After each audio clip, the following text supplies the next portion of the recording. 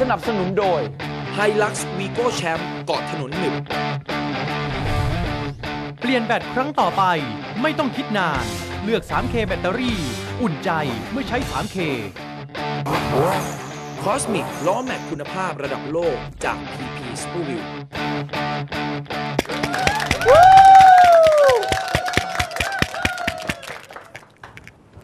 สวัสดีค่ะขอต้อนรับเข้าสู่รายการ Motor Mania by Toyota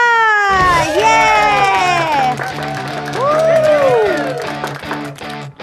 เอาละค่ะวันนี้นะคะเหมือนเช่นเคยค่ะทุกวันอังคารค่ะเราก็จะมีรถ Toyota นะคะแต่ละแนวแต่ละแบบนะแต่ละรุ่นมาสับเปลี่ยนหมุนเวียนให้คุณผู้ชมได้ชมกันนะคะอย่างเมื่อสัปดาห์ที่แล้วเป็นรถสปอร์ตไปละเป็นแนวซุปเปอร์คาร์ไปละนะกับ Toyota Supra นะคะในวันนี้มาเป็นแนวคนรัก VIP กันบ้างเป็นแนวคันใหญ่ๆนะแต่งแน่นๆแบบนี้ฉะนั้นใครเป็นคอ VIP นะคะอย่าพลาดเลยเดี๋ยวช่วงหน้านะเรามาคุยกันแบบเจาะลึกเลยนะว่าคันนี้ทำอะไรมายังไงและใครอยากแต่ง VIP ต้องเริ่มยังไงไปทางไหนดีมันจะได้ไม่ผิดทางอย่างนี้นะคะก็อย่าพลาดละกันกับช่วงหน้านะจ๊ะและที่สำคัญวันนี้เราก็มีดารารับเชิญด้วยนะบอกเลยวันนี้เป็นสาวสวยนะเรียกว่ามากความสามารถแล้วก็เฮฮาด้วยยังไงก็สนุกแน่นอนนะคะวันนี้เนาะมาถึงข่าววันนี้ก่อนเลยละกันนะคะข่าวแรกค่ะ2014 Toyota All New Versy ค่ะพร้อมทำตลาดมินิแวน2เวอร์ชันไปดูกันเลยToyota พร้อมทำตลาดมินิแวนค่ะ Versy ในญี่ปุ่นแล้วนะคะตัวถังมีความยาวไม่ถึง 4.7 เมตรค่ะกว้าง 1.7 เมตรนะคะและสูง 2 เมตรในรุ่นไฮบริดค่ะมีอัตราสิ้นเปลืองเฉลี่ย 23.8 กิโลเมตรต่อลิตรนะคะภายใต้การทดสอบแบบ JC08 ค่ะใช้เครื่องยนต์ 1,800 ซีซี 99 แรงม้านะคะและมอเตอร์ไฟฟ้าขนาด 82 แรงม้าค่ะ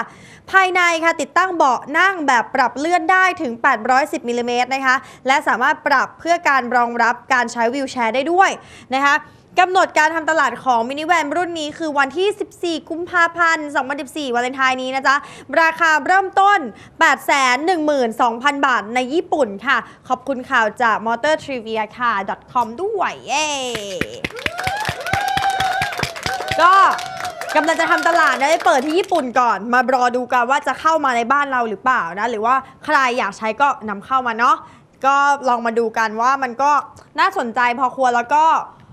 คนที่ใช้วีลแชร์บ้านใครนะมีญาติผู้ใหญ่คุณยายอากงอาม่าหรือว่ามี